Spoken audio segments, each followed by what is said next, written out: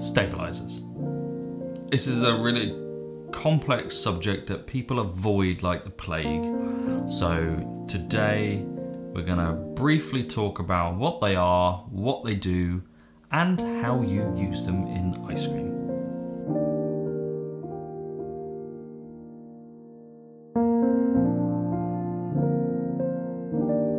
Hi everybody, I'm Nick. Welcome back to Polar Ice Creamery. As we said at the start, we're going to talk about ice cream stabilizers. Now, a stabilizer is something that has an effect on your ice cream base. The effect can be for various reasons, but the majority of them are to reduce ice crystal size, to reduce air bubble size, and to make your ice cream smoother, melt slower, more evenly, and to make it creamy in the mouth. So this is just a few of the ones I've got here. I haven't got any commercial ones here today, but let's talk about where they come from.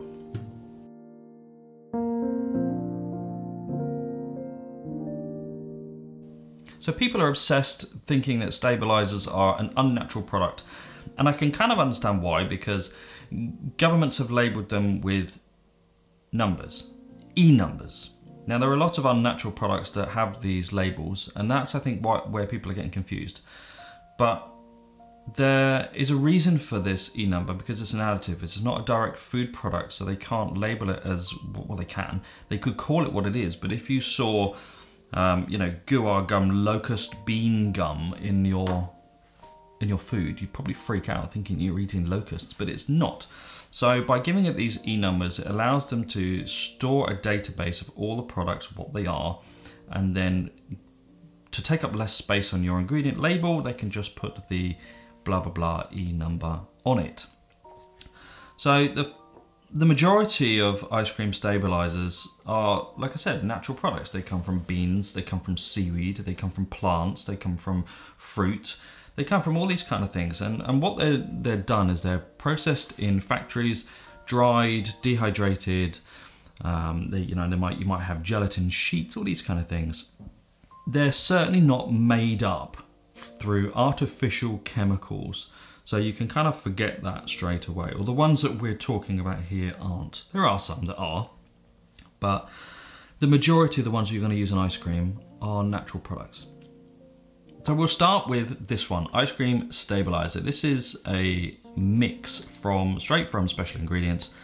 This is a really good one. If you can get, I know you can buy this on Amazon. You can buy it on Amazon UK, Amazon US, Amazon Canada. So, you know, it's going to be available most places. It is quite expensive for how much you get. And if you were to source the ingredients yourself, you'd be able to make it cheaper. But ultimately, if you want to buy something off the shelf and use it in your ice cream at home, I'd probably start with something like this. There are other brands and other mixes of ice cream stabilizer available, but this is the one that I use.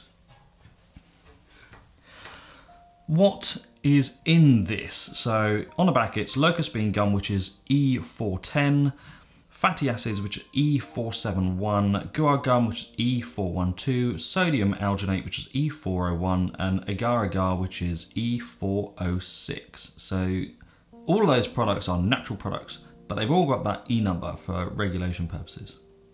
Don't let that scare you. Okay, so let's just talk about each individual element. Locust bean gum. What is locust bean gum? Where does it come from and what does it do? So locust bean gum, which is shortened in many places to LBG, is also known as carob bean flour, and it's made from the seeds of the carob tree. This is a tree that's quite common in Mediterranean places, and it's been used as thickeners in cooking for hundreds, if not thousands of years. This is what a locust bean gum looks like, and during its stages of processing, it comes down into a powder. It just gets pumished down into a really fine powder. Now, locust bean gum is very popular because it has one of the best ice crystal reduction capabilities. What that means is that locust bean gum will assist with the reduction of ice crystal size formation in your ice cream. So the longer your ice cream takes to churn, the larger those ice crystals can get, this helps with that. If you have a very cheap machine off Amazon for £20, this will really help improve the texture of your ice cream. Now, if you're also gonna let your ice cream defrost before you start serving it, what you're doing is you're melting some of those ice crystals, which makes it smoother and easier to scoop. Then when you put it back in the freezer, you're refreezing them. That process increases the size of the ice crystals. So you've gone through all the effort of making ice cream. It tastes really good. You take it out of the freezer, you leave it for 10 minutes to soften up so you can scoop it. You're actually having a detrimental effect on the overall texture of your ice cream doing that. So that's where these come in, because they start to reduce that enlargement of ice crystals. The next part of this mix is fatty acids. Fatty acids, we're going to look at silk gel. Now, silk gel is a mono and diglycerides of fatty acids, E471. On here, fatty acids, E471. So that is what is in here, silk gel. Silk gel is, you can see that, it's literally a white / clear, it's like semi-opaque, let's call it that. It's a semi-opaque gum. This actually, although it is a stabilizer to a degree, it's more an emulsifier. So this will help your fats and your waters combine into a much smoother base.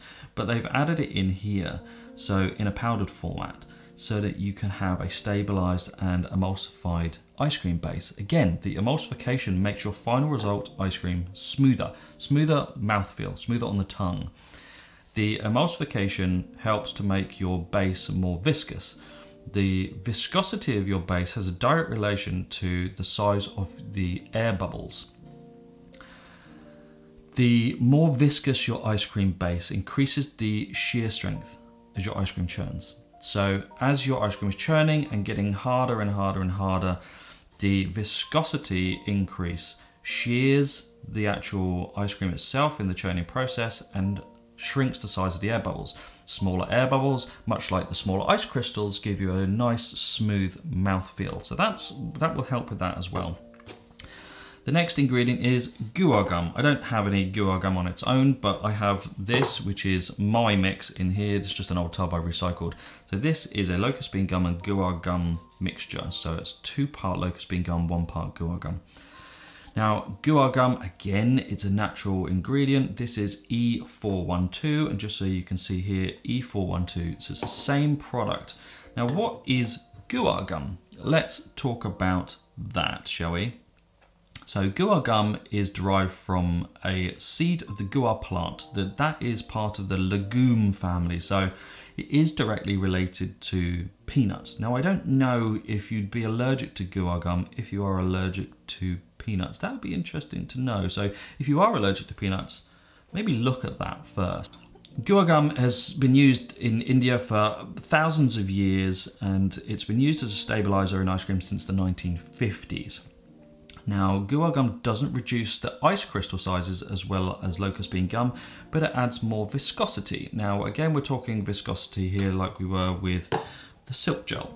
The higher viscosity means smaller air bubbles during the churning process. So if you had just your locust bean gum, like I've done in here, if you had just your locust bean gum and your guar gum combined into one little handy tub, what you've got here is you've got the guar gum to increase the viscosity, so that will reduce your air bubble size, and you've got the locust bean gum to reduce your ice crystal size. And the battery's running out. So overall then, what you've got is a really handy little mix. You've got a handy mix that accounts for 2 of those elements, the viscosity, so reduced air bubble size, and the reduced ice crystal size.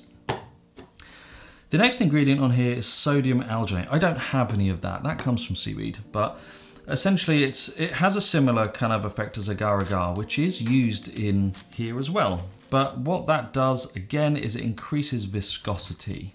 It comes from brown ocean kelp, which is a cold water kelp itself. It dissolves in cold water, but does hydrate better around the 70 degrees centigrade mark.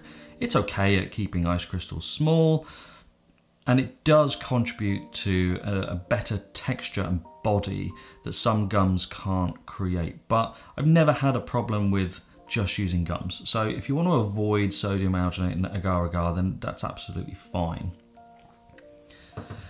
But as it's in this proprietary mix, why not just use it? It's, again, it's off the shelf. You don't have to worry about it. And the final one, agar agar. Like I said, that is this. I broke the tub. So what is agar agar? Agar agar is a natural vegetable gelatin counterpart. So it's good if you're vegan and you don't want to use, you know, animal-based gelatin. You can use agar agar. You can use it in jellies as well. It's really, really good. It's a white, semi-translucent when sold in packages, and it is really just a thickening agent. So if you're going to use an ice cream base that doesn't have a lot of body, so let's say you're looking at something with low solids content, somewhere in the low 40s, late 30s, you might want to include something like this or guar gum, which would increase the viscosity and give you the effect of a thicker base with higher solids. You can buy this off the shelf. You can buy it on Amazon, eBay, health food shops, anywhere you like. It's available all over the place. That is all of the ingredients in there. It's great. Like I said, I'm not associated with special ingredients. I just find their products easy to buy, readily available, a little bit on the expensive side for what they are. But if you're just making ice cream at home, you don't need to go out and buy 5 kilos of creme d'Ain just to make ice cream. On to the next one. Xanthan gum. Whoop, there we go, xanthan gum. Xanthan gum has the proprietary number of E415. What is it? It's actually a part fermented sugar, but it is really good on its own. It's a really decent stabilizer. If you don't want to get in too much into stabilizers and you just want something that you can put in your ice cream to help with a bit of everything, I'd probably go with this. It will help with an increased viscosity. It's okay at dealing with ice crystal size and formulation, and it's also okay at reducing the air bubble size because of the viscosity increase. It's readily available. Like I said, it's cheap. You can buy it basically everywhere. It's in so many foods out there. It's crazy. It's probably the easiest one to get out of all of these, and the cheapest too, I would have thought. So if you're just going to start looking into stabilizers, xanthan gum is probably where I'd start. Now we're moving on to these other two, gelatin and pectin. Gelatin. It's not too bad actually. Another ice cream expert that I've spoken to for years, he started his ice cream journey using gelatin in basically all of his recipes. And I never actually got to try his ice cream. He lives on a different part of the world to me, but you know, rest assured other people have and they say it's excellent. So let's assume that gelatin is really good. I've used it a couple of times. I find it okay to use. I prefer to use this, but it's each to our own. What does it do? It stabilizes the free water, as all of these do. They stabilize free water as well. What does that mean? Water in ice cream is what gives the ice crystals the body, is what makes it cold, is what assists with the mouthfeel. Gelatin will hold on to that free water and form a gel. Gelatin, gel, it's in the clue is in the name. And it will stop that free water creating large ice crystals. It will assist with a smaller ice crystal formation. So what the result is, your mouth, your tongue feels that the ice cream is smoother and slightly warmer. Now I say warm, it's, you know, relative to how cold ice cream should be anyway. That is what free water does. Too much free water in an ice cream will make it really cold. And sometimes, I'm sure you've had it before, you go somewhere, you try some ice cream and it hits your mouth and you go, oh, that really is cold. And that's because there's too much free water in that ice cream itself. Now, I was lucky enough to go to a Michelin star restaurant with the people that I work with, and the food was just incredible. I mean, incredible. I'll put a little video up here of the final course, which was mint choc chip ice cream. This is not just any mint choc chip ice cream. Hold on, let me just get my best Marks and Spencer's voice going. This is not just any mint choc chip ice cream. This is Michelin star grade mint chocky chip ice cream. Crap name, but look at the theatrics of it. Now, one thing that I actually said here was the ice cream was really cold. It had been taken out of the freezer to scoop into a nice little quenelle, as you can see. But when you ate the ice cream, it was really cold, way too cold. Very low in solids as well, which, considering the quality of the rest of the food, I guess it is what it is. But that free water in that ice cream made it much colder than ice cream should be. The lower solids allowed that free water to stay open in the recipe. So as it may have been stabilized, but if it wasn't done particularly well. So whatever that noise is. So when you put it in your mouth, we were talking, you know, a tiny little piece here of ice cream. You put it in your mouth, the instant knowledge, the instant effect was, wow, that's too cold. Rather than, oh, what a lovely creamy minty ice cream. It was just too cold. So the addition of any of these in relation to the actual ice cream recipe itself would have made it last a little bit longer rather than melt so incredibly quickly, which is what it did. And it would go onto your tongue and it would feel smoother, more luxurious, and a little bit more temperature level. So all of these would have helped with that. The last one we're going to talk about here that we have available is pectin. I don't think a lot of pectin as a stabilizer. It's okay. And again, it does the same as this. Pectin, naturally occurring chemical in fruit. So when you make jam, what you're doing is you're warming, heating the pectin, which will then bond to the water and thicken it up, create a gel. So that's what happens in jams, jellies, marmalades and conserves, all that kind of thing. Is the pectin is thickening the actual water. And that's the same as agar-agar, it's the same as gelatin, it's the same as guar gum, it's the same as xanthan gum. All these kind of things will do that kind of thing as well. But I find pectin, especially powdered stuff, it comes in these little sachets. It dissolves easy enough, but over the course of a couple of weeks in the freezer, it can actually go a bit gritty. So I tend to not use this. I just use it if I'm making a liquid base or add-in for an ice cream. So these are the ones that we've got here at home. We've got some others, commercial ones, that we're not going to delve into too much today, but something to also remember is some people will say that ice cream is stabilized by sugar, and that is to a degree correct. Sugar will stabilize a lot of the free water and turn it into, if you make a syrup, a sugar syrup for various different things, that is stabilized water. You're evaporating some of the water off, you're bonding the sugar molecules into the water molecules, and you're stabilizing it. It's the same thing. So if you really don't want to use stabilizers, then my approach would be to increase the sugars slightly to help stabilize some of that free water. The one final thing that I've not brought on here, which I'm just going to pop down here and get,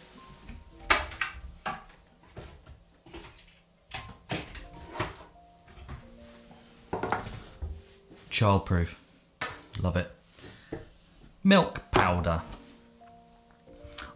Milk powder is a great stabilizer. It is quite basic in its abilities. It does the same as a lot of the viscosity increasing stabilizers. It bonds onto the free water, but it has the difference compared to the other two of increasing solids.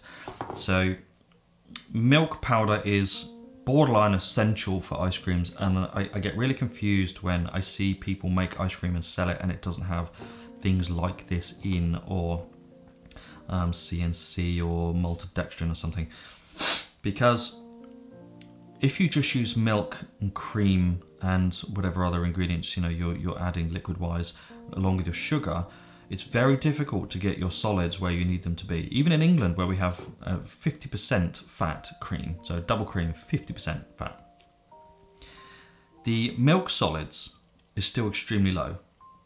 So if you used a standard milk and cream recipe with sugar, let's just say it's vanilla, and you add vanilla extract, then what you've got is a standard sugar content. Let's just say 15%, 16% sugar. You've then got your fat content, which might be 15, 16% fat as well. You've got your solids content that might be somewhere in the 40 range, maybe early 40s, but your milk solids, non-fat milk solids, so you'll see that as in MSNF on a recipe, milk solids non-fat, they'll be really low. That'll be in a 5% range. And that's too low because you haven't got enough milk protein or lactose in there. So the addition of milk powder for dairy-based ice creams is kind of essential. And this is the problem with a lot of vegan recipes, is you can't do this. You can't add this. So you have to find another way to add solids to a vegan recipe. You have to ignore the milk solids element because you're using other ingredients. And there are some very, very clever science-based ice cream makers. And we've spoken about some of them before. We've done some of their recipes. There's a lovely woman called Chiara who lives in Italy. She specializes, she is actually a scientific expert on vegan ice cream. So I'll put a link below. She does courses as well. So that might be interesting for you to hit up if you're vegan, if you really want to know about the scientific element of ice cream. It's good to learn from multiple people.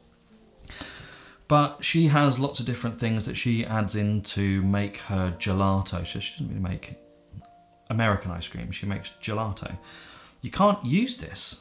So that's something to consider if you're a vegan and you're making ice cream. The final element I'll touch on here is using off-the-shelf products. You can achieve a decent result. So you can just go out and buy milk, cream, milk powder, sugar, and whatever flavouring you want to use, be that vanilla or chocolate or whatever. You can combine them without any of these and produce really good ice cream, much better than Ben & Jerry's and Haagen-Dazs, because you're making it there and then it hasn't had that thaw refreeze cycle that a lot of those do as they're being transported. It's made to your desire, your need. You know, you might want high sugar, you might want low sugar. You can make it as you want it. It will always be better than off the shelf, always, I guarantee it. But if you want to take it to the next level and you want to make a larger batch, then start looking at the stabilizers, not necessarily that one, because you need to use that anyway. The final part of this video is, what do they do? What stabilizers actually do is allow ice cream to last longer, defrost slower, capture free water, and increase viscosity. That's what they do. If you were at home, let's say you've got a 2-litre ice cream machine, which is quite big for a home ice cream machine. You make a 2-litre batch, and in reality, you only eat maybe 200 or 300 mil, 200 or 300 grams a week. All of that ice cream is going to go in the freezer. Every time you open it up, you're increasing the temperature in the freezer. Your ice cream is ever so slightly melting. It's then refreezing, which is increasing the ice crystal size, increasing the air bubble size, and it's actually making the texture worse. And after a month or two, you're literally going to open the tub and eat a nice old icy chunk of ice cream, and it's not going to be pleasant. These will help with that. I did a s'mores video last week, released that last week. That had been in for weeks in the freezer due to personal issues in filming the actual result. And it was just as good as the day it was made because it was stabilized. So that's what they do. A nice little touch, not too in-depth and scientific as to what they do. There are a couple of website recommendations, and that is Dream Scoops. I'll put links to all of these below so you can go and have a really good read about what the chemical structure is, how they work together. And, you know, it's quite an in-depth subject. You can get really lost into stabilizers if you want to.